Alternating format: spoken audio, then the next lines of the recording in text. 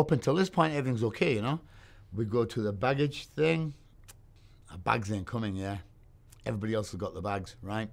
And then the police just come around with guns and say to me, right, you, boom, hands up in the air, this and that. Oh, no, they're right, now we're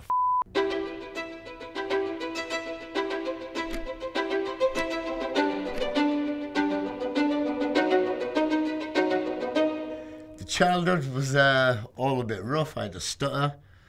I couldn't speak English till I was 4, and I couldn't even really talk properly. Loads of getting called black getting spat on, people trying to burn their houses down. I was on my own, lone wolf, no friends, nobody there. It was just me, just taking shit. And that's when I became a doorman. It was from the doorman, I started to train myself, started to box, take steroids. So I was buying them, taking them, and the other doorman, they wanted them as well. So I went, okay, I'll get you some as well.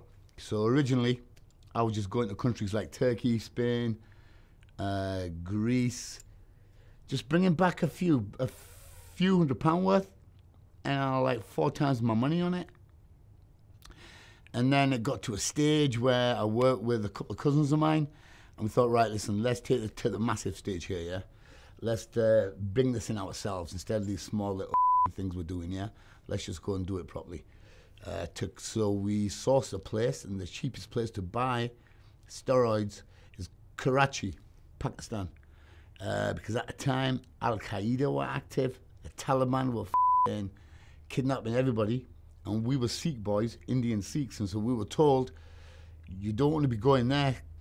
Me, I didn't give a about that, yeah? I just thought, no, I'm doing this. When we landed there, yeah, went to these chemists, yeah, but they said, no, we can't supply any more than this.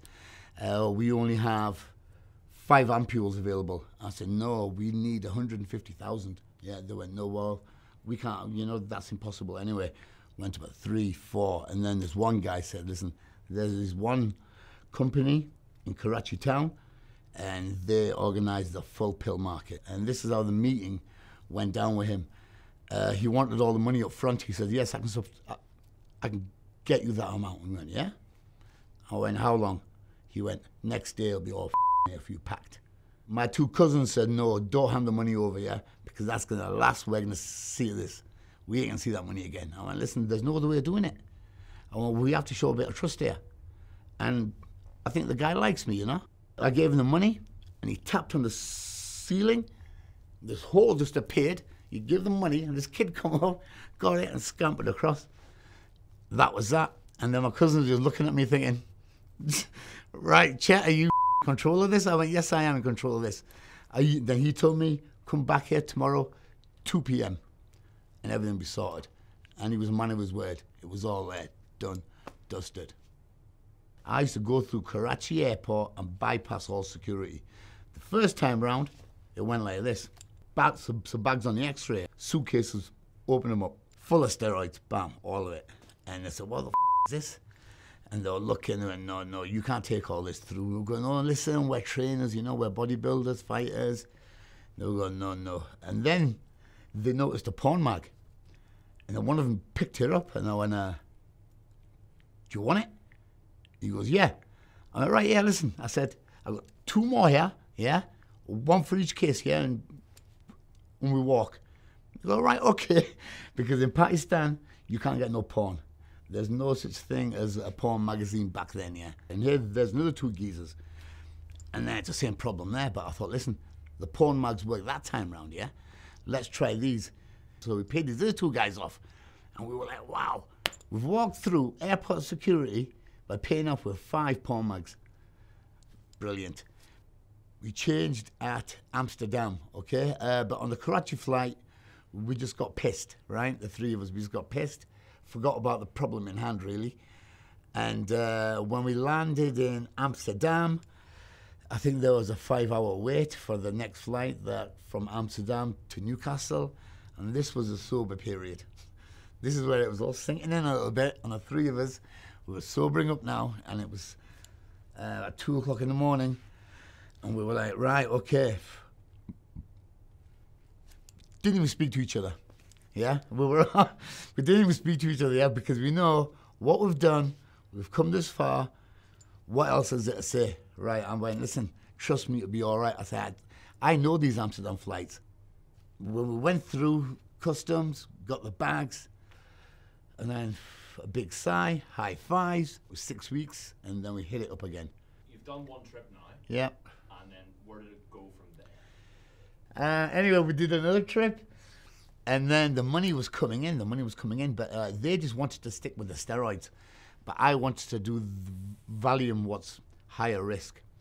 But they weren't too keen on that one. They went this, and then we had a bit of a falling out, and then blah, blah, blah. You do your thing, I'll do mine. All right, okay. And now the Valium was where the dollar was. I was paying at a time for 1,000 tablets, £9. Street value is £1 a tablet. In Scotland, £2 a tablet. So the money I was making was silly, and that's when I started to take mules over. I'd pay for the trip, pay for the holiday, pay for all the expenses. If they wanted to I'd pay for that as well, and then I'd give them $1 grand in the hand afterwards. Really, I would just pick people who I know who aren't going to open their mouth to the police if anything happens. They will take it on the chin.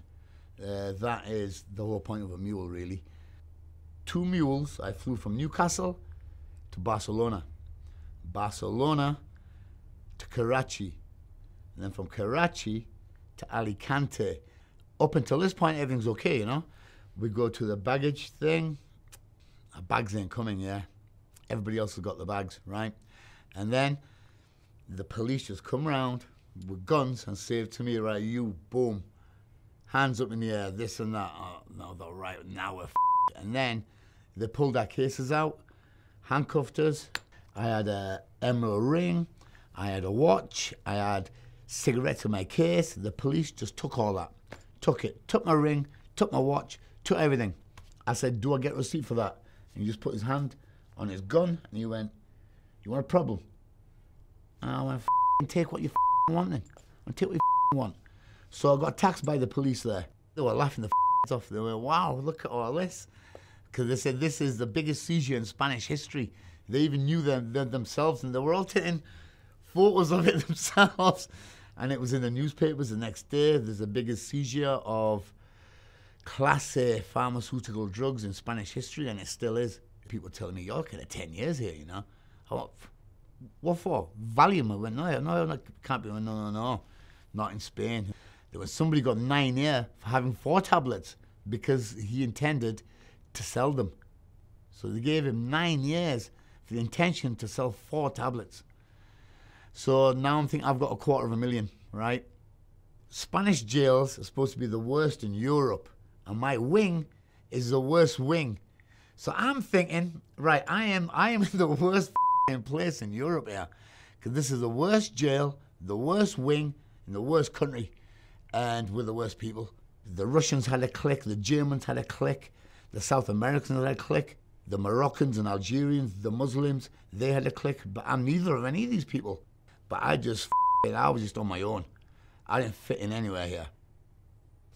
And I just had to do the work on my own there. And I've done it. So when you say do the work, what do you mean? Do the work is knocking people out, baby. That's what doing the work is. When I was phoning home, and then they were saying to me, Chet, man, have you seen the newspapers? I went, no. I went, what I haven't seen the newspapers. Interpol have been watching you, blah, blah, blah. It's not looking good, baby. It was only after a matter of time of being there about over a year, I got talking Spanish, and then I spoke with the top heads there. The bank robbers, the kids that were done for 160 kilo of hash from Morocco to Spain. But these boys said, listen, you need a bent lawyer. He went, because he's the only one who can give the judges a bribe. I went, right, okay then, hook me up. They hooked me up with that. Hooked me up, went through the process. He was brilliant. I paid him $8 grand in total, $8 grand, and he got me 4.5 years, and that's for all 3 of us. And so by then we're already done. We only need to do 3 years of that, and we'd already done about two and a bit. So it was all happy days. Right, the first day of freedom, I was that high. I was just wearing my shorts and a vest, And this was like October. No, this was November, I think. And I was training in the gym, and I was like excited. Everybody was like hugging me, saying, "Oh, you're going home, you're going home." Yeah, yeah, yeah. So I gave away all my balls. I gave away everything. Didn't realize I was that happy. I got on a plane, cuffed, just in my shorts and vest. Took me to Gatwick, the three of us, and then they just like took the cuffs off. Gatwick. They phoned the Gatwick police. "Has you got any warrants here?" And they said no, and they just took them off and they left me there. Boom. They were right, now go. With no money, no nothing. It was the middle of the night and just my shorts and my vest. So what made you go straight? Getting sentenced to 11 years in total is too much for anybody. It changes you, it you up, and it's a hurt that you put your family through. Well, not only that, it's like everything. You learn. If you don't learn, you're a fool.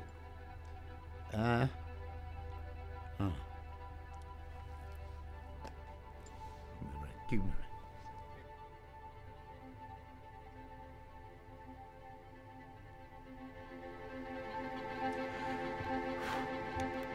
As Yuri was bringing the spacecraft in for the first manual approach, we were just aware that things were not going right. We had another failure, which meant the computer screen went down. So Tim and I were effectively blind. And that was the point I realized this approach is just not good. And Yuri, actually his hands started trembling on the controllers.